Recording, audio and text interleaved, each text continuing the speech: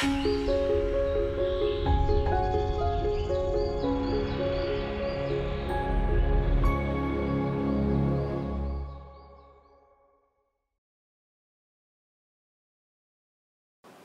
one of us was born into this world with a clean slate. There was no concept of pain or joy at the beginning. At the very beginning, we didn't know right from wrong, judgment from compassion, fear from love. And from the first breath we took, it was both the painful and the joyful experiences that helped shape who we are today, how we view the world, how we view ourselves, and how we view those around us. Trauma can shift the scales. Take a look around the room. There are 500 open-minded human beings in this room, and the truth is, we've all had traumatic experiences, have struggled with self-limiting beliefs, and have judged ourselves harshly for flaws or imperfections that we believe make us less than. Everyone in this room at one point or another has probably struggled to love themselves. Based on the most updated statistics, 1 out of every 3 women and 1 out of every 5 men were sexually abused as children. That means that roughly 125 people in this room were sexually abused as children. I'm one of the 125 survivors in this room today. When I was 4 years old, I was sexually abused for the first time.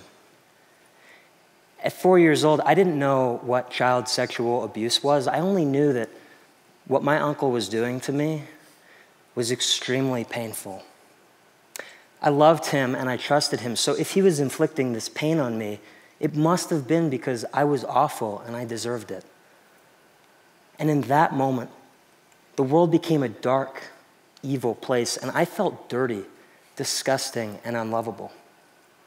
In that moment, I lost the ability to accurately see, respect, and love myself. And over the next 4 years of my life, I was sexually abused on multiple occasions by 2 uncles and 1 male cousin. One of my abusers would say to me while he was raping me, "If you tell anyone, I'll kill you." While I feared for my life, I barely valued it. And holding this painful secret, I became introverted, I gained 30 pounds, and I became suicidal. After I threw myself out of my mom's car while she was driving on the highway, I started seeing a psychiatrist. I was 8 years old when I first disclosed what had happened to me, and over the next 10 years of my life, I met with my psychiatrist twice a week, and I testified in 3 separate trials. It wasn't until the day before my 17th birthday that the last trial ended. From the time I was 4 years old and through my childhood, I thought I was the dirtiest person on the planet, unworthy of love, and I wanted to die. I resented the part of me that was in pain. I hated 4-year-old Sasha because no matter what I did, I couldn't reverse what had happened to him. So I threw 4-year-old Sasha in a dark closet and I threw away the key. I wanted to forget about him. By the time I started college, I felt that for the most part, I had dealt with the pains of my past, and I looked towards my future. Instead of being Sasha the victim, I could be Sasha the whoever I wanted to be. And so I moved across the country to Bozeman, Montana, and I was going to study film production. And while I was excelling in school, making new friends, and enjoying all of the activities that these mountains have to offer, 4-year-old Sasha was still locked away, somewhere in my past, rejected, harshly judged, and terrified. The quality of my life continued to improve, but my past continued to weigh me down, all because I didn't know how to love the part of me that I really believed made me less than. I was convinced that if anyone knew that I had been sexually abused, they'd know that I was dirty, disgusting, and unlovable. So, Fast forward to today, and I'm standing here, 25 years old, working every day to own my voice and share my greatest vulnerabilities with the world, to love myself.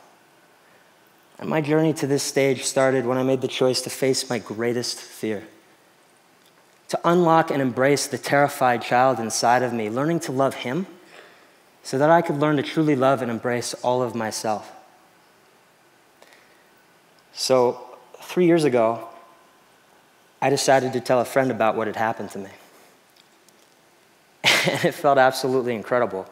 So I told another friend, and I told another friend, and holding 4-year-old Sasha's hand felt so good that I decided to direct a feature-length autobiographical documentary about my life surviving multi-generational child sexual abuse. I wanted to share my story with the world and push for a conversation that I felt our society was struggling to sustain. I digitized 200 hours of home video, and I rewatched my childhood. I watched the moments where my abusers were interacting with me at family events. But I also watched some of the most beautiful moments of my life, moments that I had completely forgotten about, moments that had been overshadowed by the painful ones. I decided to title my film, Rewind to Fast Forward. Last April, my crew and I ran one of the most successful documentary Kickstarter campaigns in history, and in sharing my film trailer with the world, I received over 6,000 personal messages from survivors around the globe, many of whom had never told another person about what had happened to them. So many of us struggle silently, isolating ourselves and further perpetuating this idea that we're separate from or less than those around us. And while not all of us have been sexually abused, all of us at one point or another have struggled to love ourselves.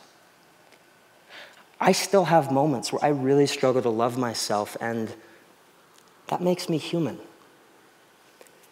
There's an old Chinese proverb that I like, and it states that the best time to plant a tree was 20 years ago.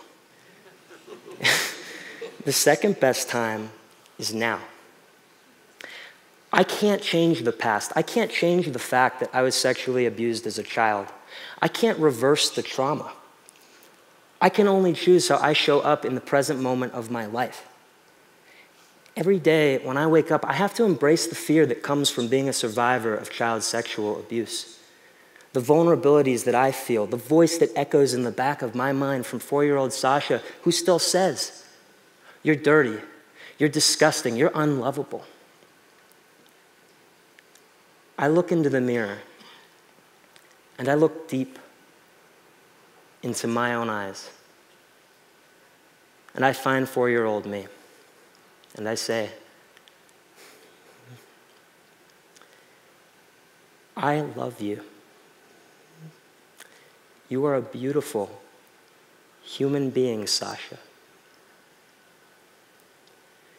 You are worthy of love, and I love you."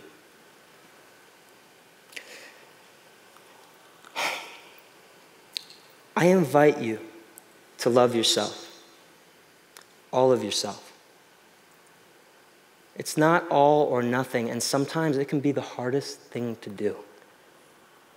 But in my limited experience as a 25-year-old on this planet, it's worth it. Thank you. Thank you.